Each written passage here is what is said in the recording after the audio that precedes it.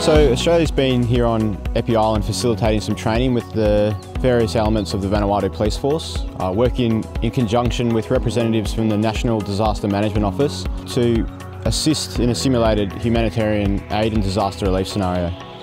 This training is very important. Vanuatu is one of the most disaster-prone nations in the world. Australia's been in Vanuatu before, supporting them in times of disaster, and we want to make sure that the Vanuatu security forces and all elements of the Vanuatu government are best prepared to deal with disasters.